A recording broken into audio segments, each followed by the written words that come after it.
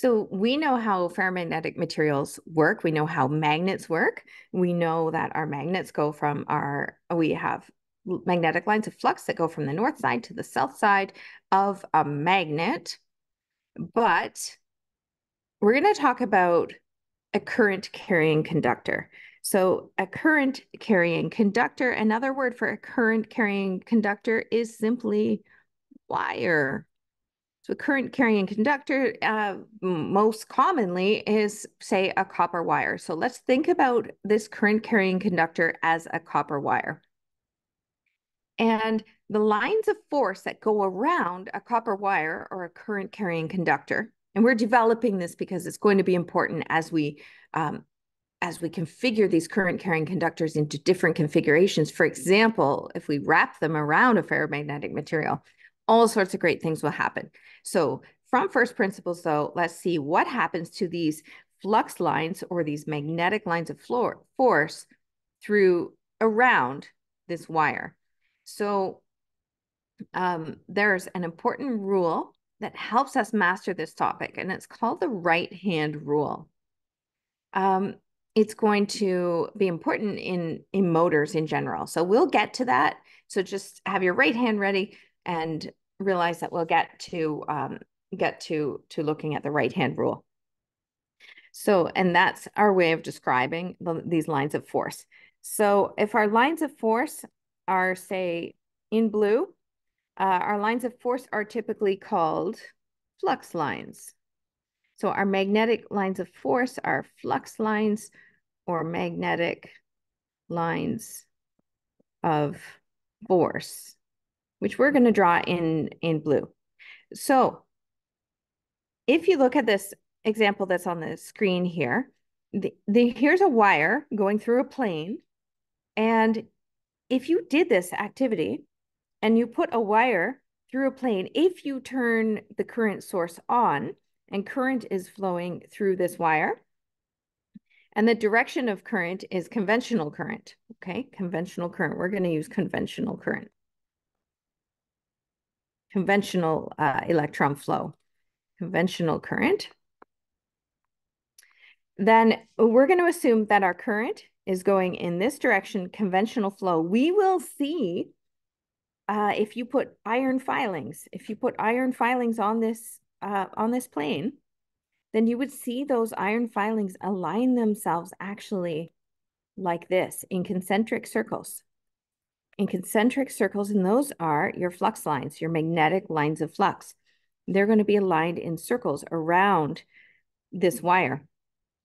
Now, putting iron filings doesn't really show us the direction of these flux lines, and we know that flux lines have a direction. We know that flux lines have a direction.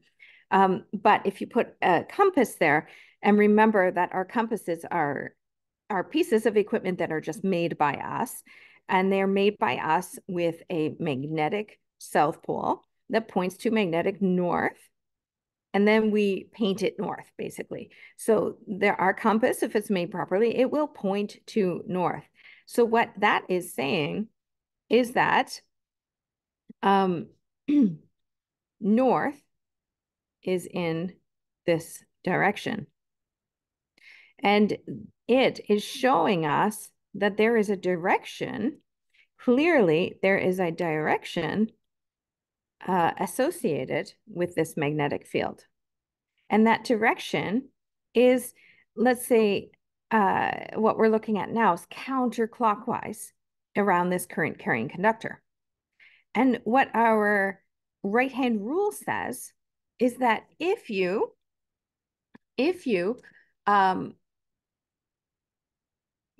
point your thumb in the direction of current travel, then your fingers will show the direction of the flux. So let's draw this flux again. And if we didn't have this compass here, we would know that our lines of flux are going to be in concentric circles around our current carrying conductor. Our right-hand rule tells us, point your thumb up in the direction of current flow, then your fingers will be showing you the direction of the magnetic flux lines. Here we go. Now, here's another thing to know is that remember our lines of flux, they have direction. And they also have this property where they oppose one another. And the property where they oppose one another tells us that once you get way out here in free space, your magnetic field is not going to be nearly as strong as it is near that current carrying conductor or that wire. So what you end up with here, and you could see this if you looked at magnetic filings, is that the ones here closer to the direction or closer to this current are closer together. And these ones are farther apart. And what this tells us about the magnetism or the magnetic field in general is that there is a stronger magnetic field in the middle. And I'm going to say oppose or they repel each other. Because they repel each other and they're in free space, they are going to be, it's going to be a weaker magnetic field. So it's a weak magnetic field out here and it's strong magnetic field in here close to the current carrying conductor. And what we should really notice about this is where's the pole? There's actually no pole. We're not talking about a pole when we're talking about a current carrying conductor. Okay, and let's look at this right-hand rule when we're just looking at this conductor and we are not bringing it through a plane. Okay, so this is just another way of looking at the current carrying conductor. It has current flowing in the conventional current method. I like to draw that like this and just say current is flowing in this direction. Sometimes I say this to denote the electrons flowing, but it's more clear to write current like that. So the current is flowing in this direction. It's going through this wire or current carrying conductor, and we're going to use our right-hand rule.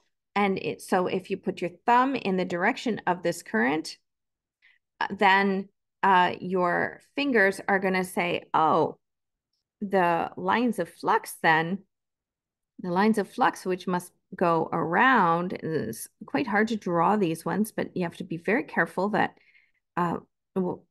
you break your drawing where that current carrying conductor is, so you know where the back is and you know where the front is. So I'm going to ignore the red lines right now, which give me the answer. I'm going to look at my blue lines. I'm going to put my thumb in the direction of this current flow, conventional current flow. I'm going to wrap my fingers around the coil, and my fingers are pointing up in the front here, which means that the current goes this way. And if we don't draw this correctly, then we turn up with a bit of a MC Escher thing where you could really see two directions. But here's my current, and my fingers are telling me it's going in this direction. What happens if you use your left hand? You get exactly the opposite. So try it, put your left hand, put your thumb facing the direction of the current going through, and it entirely goes exactly the opposite way.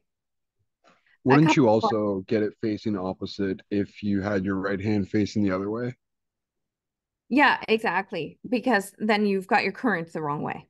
If your current goes the wrong way, then if your current goes the other way, if you put your thumb the other way, that means your current is going the other way. And if the current is going the other way, then the direction of the magnetic flux lines would literally go that other way.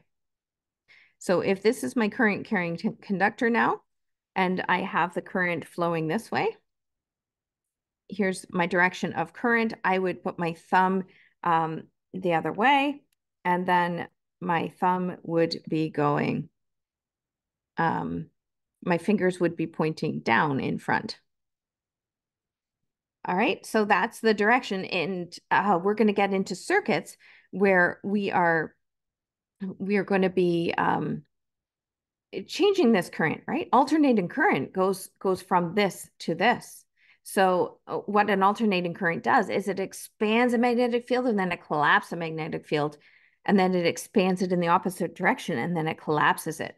It doesn't just appear and disappear, it expands and collapses, and changes direction of this magnetic field, which is very, very useful to do a lot of good work. Here's just another picture of this. In this picture here, we are going, current is flowing in this direction. So you put your thumb up, your fingers go around, and that shows me that it's going in this direction, the direction of this finger pointing around. All right. And then we have to remember that they are concentric circles until they get thinner and thinner. Here's another way to look at it. This is dot out of page, dot into page. So now we're back to looking at a plane. So we're looking at this plane, and how I like to remember how to do that. This is if we think about like darts, the game of darts.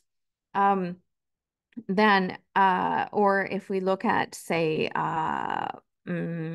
arrows, like bow and arrows, then here we go, we have the dart or the arrow has this has these feathers at the end, right? And then it has a point at the front. So here's what I've done now is I've cut a wire. Okay, I've cut a current carrying conductor. I cut that wire. Well, here's the cross section of that wire, right? Here's a cross section of the wire. And if this this bow and arrow, or this bow, I mean this arrow, not a bow, this arrow, oops, if this arrow is coming out of the page at me, and so it's coming towards me, then what's going to go through the paper first? It's going to be this side, right? This is a dot. A dot, if it's coming out at me, dot, out at me. And so if it's coming out at me, then if I do the right hand rule, then my thumb has to go up, right? If my paper is on a plane and I'm hovering over the paper that I am right now, then it's going to come up at me. So then my magnetic lines of force then are going to, my fingers are telling me that they're going this way. My magnetic lines of force are going this way. And of course, magnetic lines of force are continuous. So I'll draw them continuous. Whereas if I had cut that conductor, let me cut a wire again, and I'm looking at it, bird's eye view, looking where I cut that wire. So I'm looking at the cross section of this wire, right? Then if it's going into the page, then I see the end. I see the end of this. I see like this is feathers, right? And it makes a cross. The feathers are going to make a cross. So the dot went through, and then it left a cross where those arrows actually went through as well. Or sorry, where those feathers actually went through there as well. So now just by that cross, I know that this went into the page. And so now I'm grabbing my thumb and I'm pushing my thumb into the page. My fingers are saying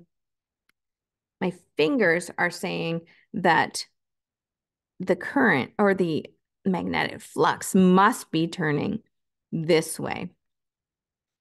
There we go. So that's how I would look at this again from the point of view of cutting one of these cross sections.